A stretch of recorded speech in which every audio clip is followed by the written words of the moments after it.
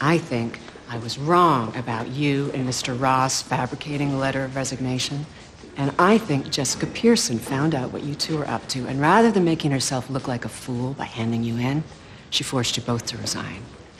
And now you're on your own. And I think if you want to write fiction, I hear they got a remedial class at NYU. Maybe I'm wrong. Maybe Jessica knew about Mike Ross all along. In which case, maybe you would turn on her. You get the hell out of here before I turn on you.